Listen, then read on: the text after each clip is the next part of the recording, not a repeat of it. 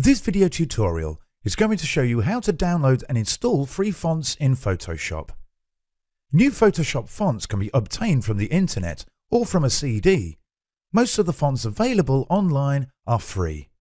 Locate your fonts online and download. Save your font files on your desktop where you can easily locate them. The same case applies when obtaining fonts from a CD.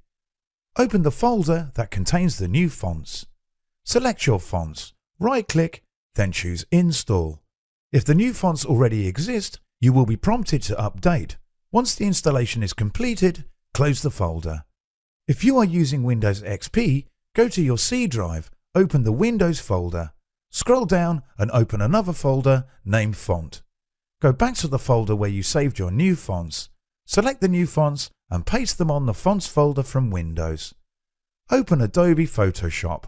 On the Fonts menu, type the name on the installed font. By then, your new font should appear, and here you will have successfully installed your new fonts in Photoshop. Thank you for watching this video tutorial. Leave comments and ask your questions by our email, feedback@howtech.tv. That was a howtech.tv tutorial. Thank you for watching.